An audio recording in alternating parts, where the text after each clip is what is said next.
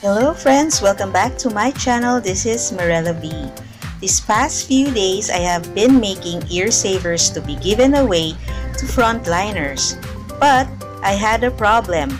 I had a lack of buttons. Due to the ECQ, I can't buy them.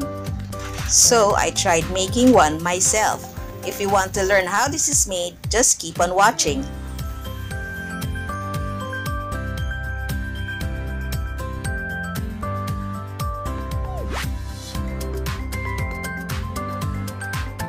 We need an empty plastic bottle,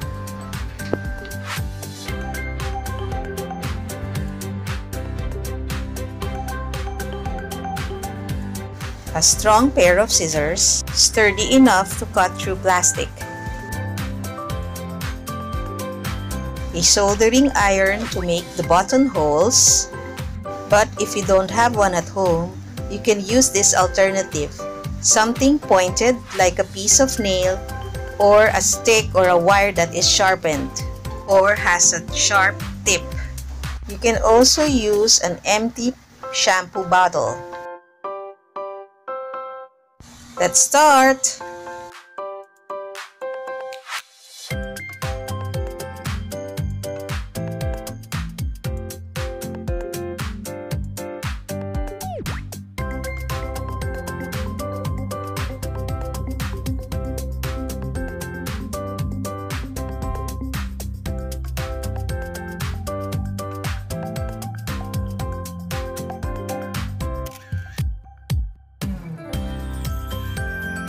Here I used a button to serve as a guide.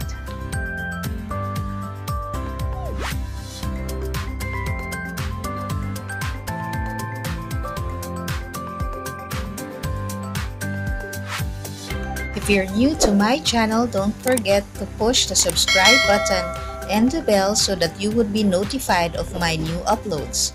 Also, you can like, comment, and share this video.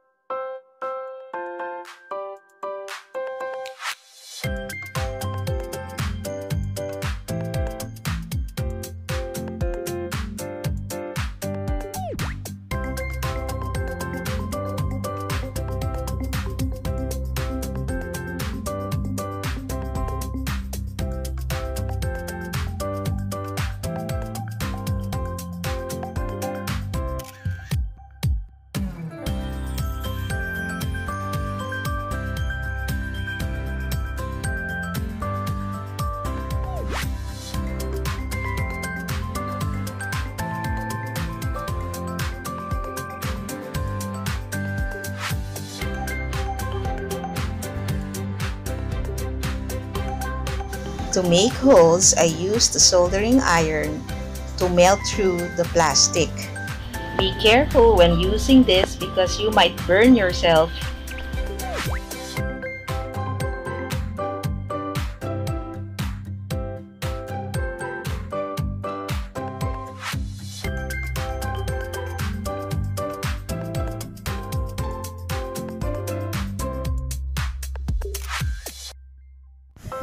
If you don't have a soldering iron, this could be an alternative.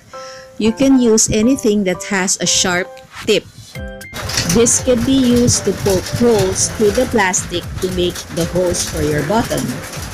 You can use an old nail or the tip of your sharp scissors. Sorry for the noise in the background. It is raining while I'm doing this.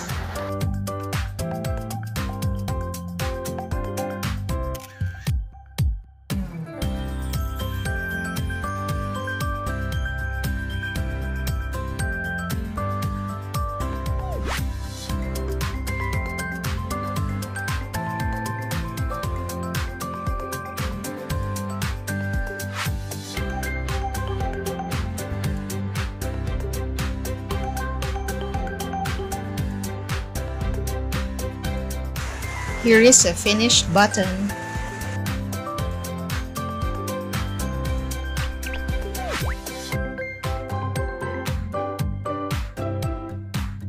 Now we can use it on our ear savers.